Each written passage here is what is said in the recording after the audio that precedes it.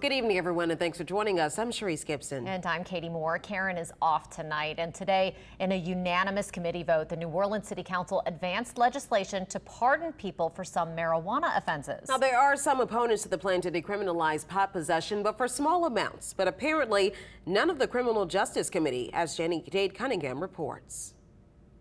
On a federal level, marijuana is illegal. These ordinances being discussed by the Criminal Justice Committee will not legalize pot, but if passed, it will make it so if somebody is found with 14 grams of marijuana or less, that they will not be criminalized for it. And the Criminal Justice Committee is on board with it. It was mentioned today up to 2,700 simple possession summons are issued by New Orleans police a year, and that a lot of manpower and time is used to file each of those summons.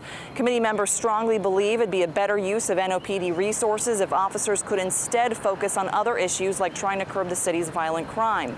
Another part of this focuses on the past, and what this means is if this passes, those who've been convicted of simple possession of marijuana in New Orleans would be pardoned, and it's believed there would be about 10,000 pardons to complete. People who spoke at Tuesday's meeting were all in favor of it. The committee was also on board, but there is some opposition to this, mainly if passed. The fear is that crime would increase. But Moreno argues it is time to get this passed. Just right when it comes to best utilizing our NOPD manpower. It's just right for racial equity. It's right for criminal justice reform. It's right for making sure people don't get entangled in the criminal justice system and fines and fees. It's just right to make sure that people have housing and job opportunities. I mean, it checks every box. So it's just time to move forward with it. The Council's Criminal Justice Committee voted unanimously to pass this legislation. It now goes to the full council.